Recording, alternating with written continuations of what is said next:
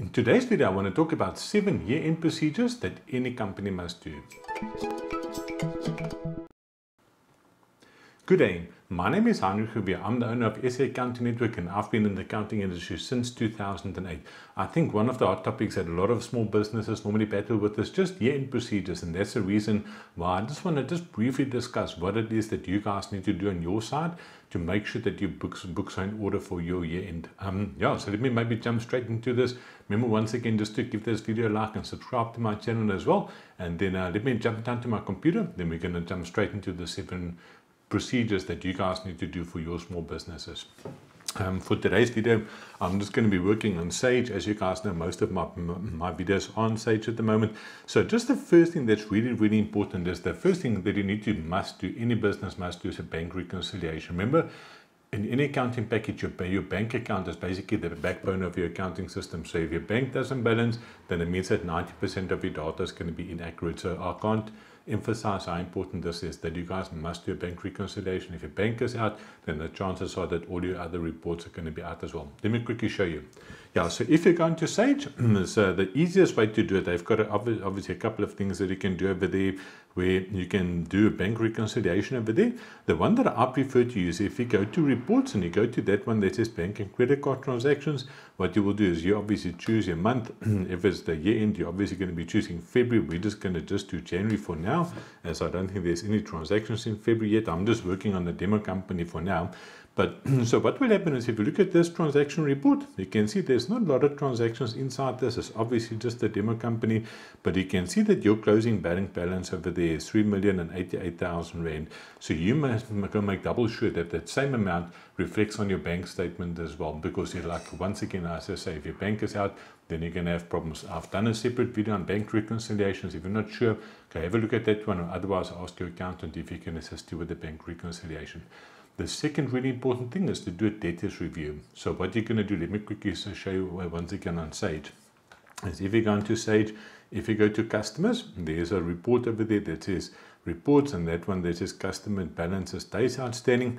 So you need to have a look at this report over here just to make sure that your debtors are in order. So you can see at the moment, if I look at this one over here, it's showing that we've got 32 million rands worth of debtors. So you need to go through this list and make sure that all these invoices are valid invoices, that these guys must be here. If maybe, let's say for instance, you've got balances with negative amounts and stuff like that, then you need to investigate and find out what the reason is, because if your debtors are out, remember, your debtors are directly linked to your sales amount, and your sales is obviously really important for your income statement. And the other thing that it also affects is obviously the VAT. So I think you must always make sure every month in, but especially at the end, you must make sure that you've got your debtors right. I've done a separate video once again where I talked about customers and invoicing and how that whole process works. So go have a look at that video if you're not sure what to do in terms of your debtors. The next really important thing is, once again, similar to debtors, is your creditors. Remember, your creditors are all the people that you buy on account from your suppliers and stuff like that. So if your creditors aren't correct, then it means that your expenses and probably your cost of sales isn't going to be correct. So let me quickly show you. So if you once again back in Sage, you would go to your suppliers over there. You can go to reports and you go to this one. There's a supply balances days outstanding. Run this report over here, and then you need to confirm that the amounts that's on this creditors report, that you actually owe these suppliers these amounts. So the first step that you would have to do when you do creditors reconciliations, you need to contact all these suppliers and ask them for statements, so they can go confirm that these closing balances are correct as is reflecting on Sage. Once again, I've done a separate video on this again where I talked about suppliers and supply invoices. If you're not sure, go look at that video over there, and then you can go through that in detail. The next one is stock valuations, because remember, if your stock is wrong, then that means the cost of sales is going to be incorrect, and also the value in the balance sheet, which we're going to talk about just now, is also going to be out. So once again, if I jump back into Sage, so if I go to Sage over here and I go to items, and there's a report over there that says report, and I go to item valuation, and I click on that one and bring me to this screen. So over here on this item valuation report, it will give you a list of all the items that you've got in stock, and obviously what the value is. You can see in this business business is 8.82 million rand or 8.8 million rand. So what you would need to do is you would need to go do a stock take in your business, confirm that these are the quantities you've got in hand, and you can always go check your supply invoices to make sure that the prices are right. But once again, like I said, if you did your supplier recon, then the chances are that your prices are going to be correct. So you need to go do a stock take and make sure that these amounts are really the amounts that is the value of your items. If you don't work with items on Sage, remember, then you still need to do a stock take so you can see what the closing balance is of your stock. Then you're going to have to pass it here in journals for that. And it's normally wise to ask your accountant to assist you with that. I think the next important thing is to, if you know your bank balances, you've got your creditors balancing, your debtors balancing, as the next step is to have a look at your balance sheet. So what you would normally do, if I go back into Sage, the best thing would be to go run a balance sheet for the end of the previous financial year. So let's say, for instance, we're going to be looking, I just want to go back maybe to January last year, and I look at that report, and I open up a second tab, and I just do a balance sheet for the end of January this year.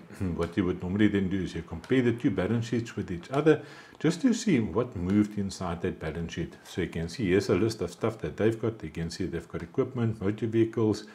There was a bank account, debtors, VAT payable. So what you would do is you look at your balance sheet as the end of the previous month. Then you go through these accounts. So if you look at your equipment account and you see something changed over there, then you need to go and investigate why there's changes on your balance sheet inside that specific account. So if it did happen that you guys did buy assets during the year, then it's fine, then it must be there. Because what we sometimes find, especially with equipment and motor vehicles, is that people, when they do their processing, they tend to put the car payments inside that motor vehicle account, and then it messes everything up. So remember, car payments and stuff like that, put it through as an expense. At the end of the year, your accountant will assist you to split those payments up into which portion must be capital and which portion must be interest. Yeah, so that's the next thing. So you look at your assets, we look at your motor vehicles. Obviously, we looked at the bank accounts and we did confirm that those amounts are right. If you've got a petty cash amount, you can go double check that that amount is right. You would look at your debtors, which we've done already. And obviously, if you've got inventory, you can have a stock value over here. And yeah, so just compare the two balance sheets with each other, just to make sure that there's no horse waiting for you over there. Once you know that your two balance sheets are correct, the next year-end procedure that you need to do after that is to go look at your income statement. So what you would do is, if you go back to Sage, you would go to accountants area over there, go to reports, management reports, profit and loss. And then normally what we prefer to do is you look at the yearly one, or maybe your year-to-date report, and then after that you say that you want to look at it on a monthly basis. Because what this will do, they call this analytical review. So on this report over here, you'll see that if something is not posted into the correct account, then it will obviously jump out to you.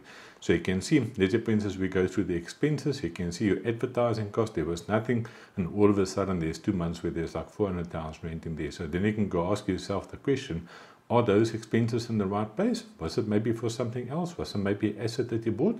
So that's the reason why I go through income statement, to make sure that all these places are in the right place. Because obviously if your income statement is wrong, then your profit for the year is going to be wrong, and all your tax and all that stuff is going to be wrong as well. I think that is obviously the next important thing. So I think those are the main things.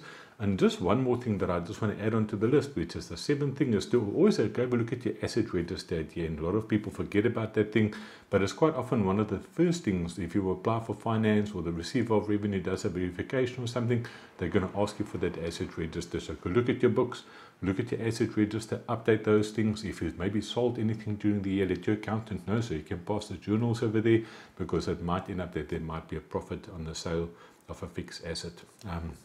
If you guys like the video, once again, just give it a like and subscribe to my channel as well. And then keep your eyes out for the next one. And good luck with the year ends.